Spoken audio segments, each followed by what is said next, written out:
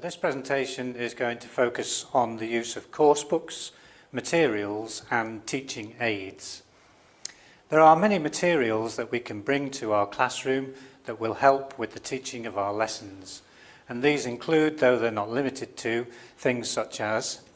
the whiteboard, similar to the one that we're using here, various types of visual aids, created or bought worksheets, the use of cassettes, CDs and DVDs, and the use of video.